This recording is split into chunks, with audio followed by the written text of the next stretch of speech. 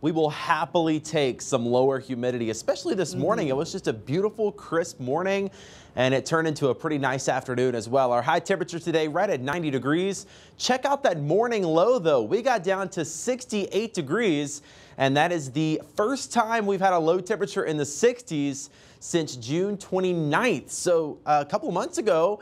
And of course, we've still got a little bit of summer to go, but I think that's a sign we are starting to get a little closer to fall. And you can actually see that here. I looked back at the average high temperature each month, and you see we peak between about July and August. This red line is today, so you see we are just coming over the hill. And from here on out, it looks like those temperatures are going to be going down as we get a little closer to fall and winter. Now tonight, a big night in the Memphis area. Of course, the golf championship winding down. We've still got the Redbirds game going on and a lot of partying going on, I'm sure. The weather looks good for that. Down into the 80s through about 8 p.m. 79 by 9 o'clock, but a mostly clear sky and no chance of rain.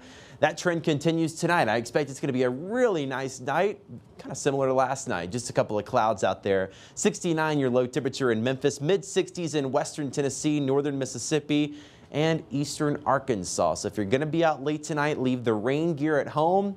You're not going to need it. Now tomorrow, we do get a little bit warmer, up to 94 degrees by the afternoon. That humidity also just a little bit higher, but other than that, still a really nice day out there for the last day of the golf championship. West-southwesterly winds around 6 miles an hour, and just the slightest chance of rain as we go into the evening. I don't think the daytime is going to have any weather concerns. In fact, that rain chance 0%, at least into the afternoon, 93 degrees again by about 3 p.m.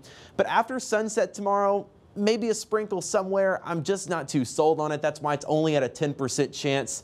Slightly better chance for a couple of pop-up storms by Monday, but really it's going to be Tuesday night into Wednesday that we look for our next best chance of rain and storms, and then rain chances go back down for the end of the week and the weekend.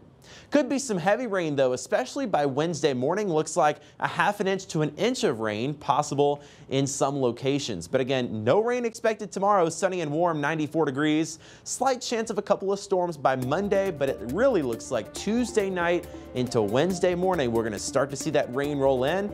Look what the rain does to our temperatures. Wednesday, 80 degrees is the high temperature, but we are warmer and sunnier by the end of the week and the weekend.